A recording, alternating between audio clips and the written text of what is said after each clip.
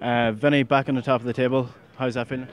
Doesn't, to be honest with you, it doesn't feel that much different than where we were at the start of the day. I think it's a boring enough answer, but we've been playing really well over the last sort of number of weeks. I think we've 19 points out of 21, so we've been consistently getting better all the time, and it's really the top of the league doesn't mean that hell of a lot to us at the moment. I think we've underachieved at times this year, and we're starting to find our form and improve, and you know, we still got areas of improvement to come, but we're happy where we are, obviously, after tonight.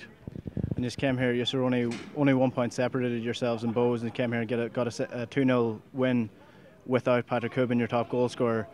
You must have been really impressed with your team tonight. Yeah, I was very impressed. I thought the first 30 minutes were outstanding. We probably, maybe 35, the last 10 minutes of the first half, we probably just dropped the intensity a little bit. But Gary made an unbelievable save, and I think that changed the game as well. It was an outstanding save. But look, they're a dangerous side. They have a lot of good young players.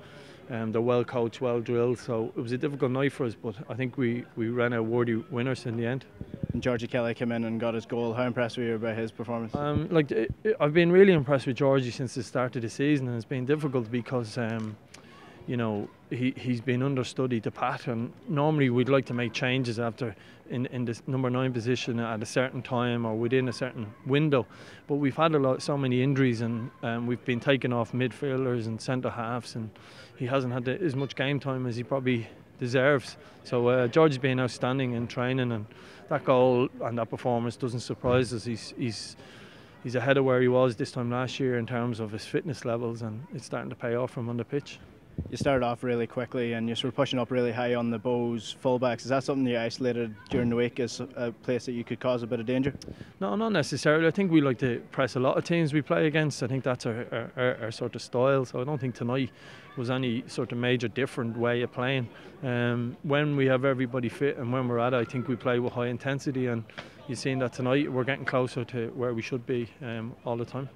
Like I said, top of the table again. Is that your show of intent now? Is that where Dundalk want to stay for the rest of the season?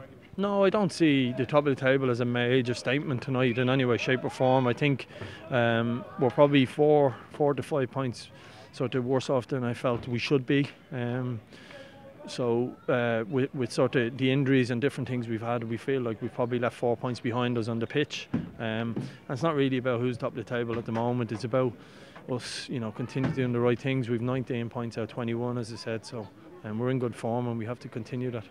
How do you maintain that then? How do you maintain the form that you've gathered over the course of the season and make sure that you actually do stay top of the table even if it's not a priority? I think the key is that as players, as staff, we have to be obsessed about getting better and improving, and we have to spend the weekend now already working on Cork and how we're going to play against them. For us, it's still one of the biggest games of the season. I know their form has dipped off. They'll be there waiting for us, and so it's probably the biggest game of the season so far for us, heading down there. And we just have to be obsessed about getting better and improving all the time, and that's what we'll do, and we'll continue to work hard as a group.